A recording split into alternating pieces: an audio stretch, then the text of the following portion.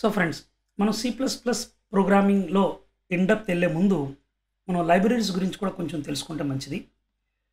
So అసలు library అంటే ఏంటి? అండ్ C++లో ఎన్ని రకాల లైబ్రరీస్ ఉన్నాయి? Okay. So library is nothing but collection of functions. అంటే ఈ గ్రూప్ ఆఫ్ ఫంక్షన్స్ని స్టోర్ చేసే ఫైల్ని మనం లైబ్రరీ ఫైల్ అంటాం. Okay. So C++ programming libraries are mainly divided into 3 categories: core libraries, standard libraries and standard template libraries, STL అని చెప్పి అంటాం. ఈ కోర్ లైబ్రరీస్ ఏంటంటే బేసిక్ ఫంక్షనాలిటీస్ని, అలాగే like data types, identifiers, functions, objects వీటిని సపోర్ట్ చేస్తుంది, వీటిని ప్రొవైడ్ చేస్తుంది. స్టాండర్డ్ లైబ్రరీస్ ఏంటంటే includes modified libraries and name spaces concept.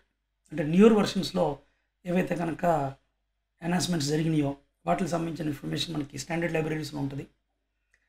And STL is nothing but C++ ఉపయోగించి మీరు డేటా స్ట్రక్చర్స్ తోటి వర్క్ చేయాలనుకుంటే దానికి సంబంధించిన రిలేటెడ్ క్లాసెస్ని, ఫంక్షన్స్ని మనకి STLలో ప్రొవైడ్ చేయడం జరుగుతుంది. అండ్ అన్ని లైబ్రరీస్, అన్ని ఐడీస్ మీన్స్ అన్ని కంపైలర్స్ సపోర్ట్ చేయవు. సో అందువల్ల నేను మీకు ఏంటంటే VS కోడ్ తోటి ఎలా వర్క్ చేయాలో చూపించాను, VS కోడ్ని ఇన్స్టాల్ చేయడం. ఎందుకంటే మనం అడ్వాన్స్ లెవెల్ ఆఫ్ C++తో వర్క్ చేయాలనుకుంటే ఖచ్చితంగా మనం VS కోడ్ ఐడితో వర్క్ చేయడం బెటర్ ఏంటంటే. Okay. So standard input output library ఏముంటుంది అసలు?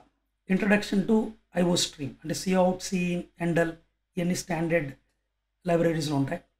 The input output library is part of standard C++ library with basic input output functionalities. And to use the functionality defined in the IO stream library we need to include the IO stream at the top of the code. అంటే programme టాప్లో మనం IO స్ట్రీమ్ని use చేయాలి. So that's it guys, C++ libraries గురించి. And ఈ video సిరీస్ని మీరు కంటిన్యూస్గా రోజు చూస్తుంటే ఖచ్చితంగా నాకు తెలియచేయండి కామెంట్ బాక్స్లో, ఈ వీడియో కింద ఉంటుంది. సో దట్ మీరు ఎలా ఫీల్ అవుతున్నారు and what you are still expecting from me. And ఇప్పుడు వరకు మీరు ఆల్రెడీ C++ నేర్చుకుని ఉంటే ఇప్పుడు మీరు నేర్చుకుంటున్న ఈ ప్రోగ్రామింగ్ సిరీస్కి మీరు ఆల్రెడీ నేర్చుకున్న దానికి డిఫరెన్స్ ఏమైనా ఉందా? అఫ్ కోర్స్ డిఫరెన్స్ ఉంటుంది.